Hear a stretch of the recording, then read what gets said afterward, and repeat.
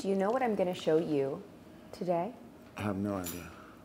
A baked potato soup in a crock pot. Okay. Done. Wait a minute. What do you mean?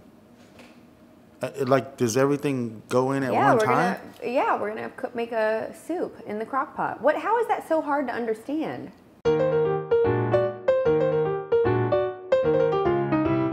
All right, you will need the following things. About 3 or 4 russet potatoes, peeled and diced. 1 sweet onion diced. 1/2 cup of flour, 4 tablespoons of butter, 1/4 cup of sour cream, 1 1/2 cup of heavy whipping cream, 3 cups of chicken broth, cheese. This is a topping, so as much as you want or as little as you want. Lots of cheese, please. Lots for us. Green onions. Which they are very pungent, okay? Pungent. Pungent? I said pungent. It's a pug puppy. And bacon.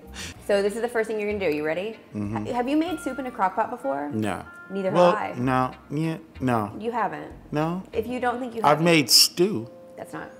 This is a soup. So you put your potatoes in the crock pot. Then you're gonna take 3 cups of your broth. So I'm just kind of gonna eyeball this, you know how. Then you're gonna add your onions. Oh, okay. Okay, so you're gonna cook this 4 to 6 hours until everything is just mushy, mushy, mushy. And then we're gonna come back to it. Is that on low or is that high? Low. When that's done, we're gonna make a roux. Okay. While that's cooking, I'm gonna cook the bacon. We've done this before. 425, 15 minutes. Maybe 20 minutes, I can't remember honestly. I'll write whatever the right thing is underneath.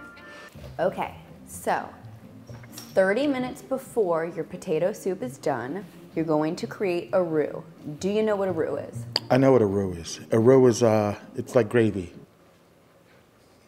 Here's what a roux is. Are you ready?